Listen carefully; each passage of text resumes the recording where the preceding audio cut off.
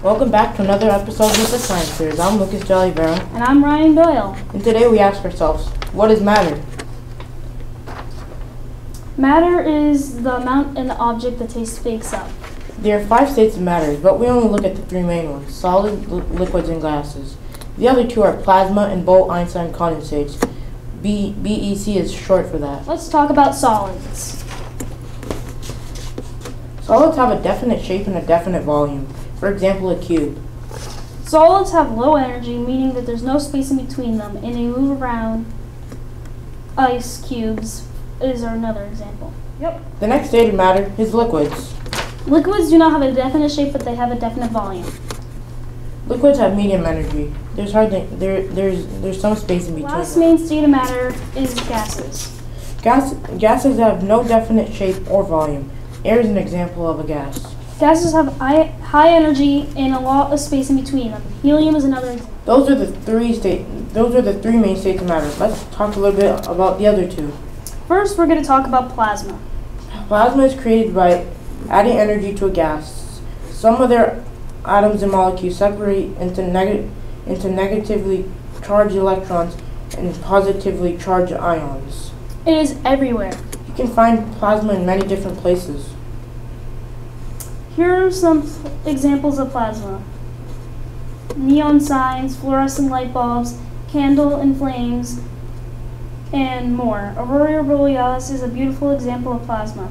Plasma makes light. The last state of matter is Bose-Einstein's constant, BEC for short. BEC is when a group of atoms is cooled with a hair of absolute zero. BEC can only be created in the lab. Temperature is a key aspect to the states of matter. The temperature affects the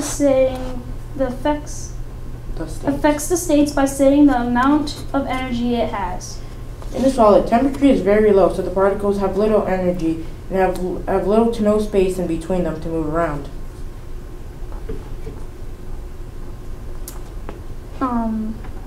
In a liquid, the temperature is medium, so the energy level is medium. And the particles have more space than solids in between them. The temperature of a gas is very high, so the energy is very high and it has tons of space in between them.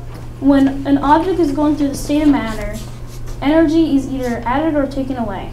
For example, when water is turned into ice, energy is being taken away and making the water particles slow down, turning into a solid, and an exothermic change has occurred.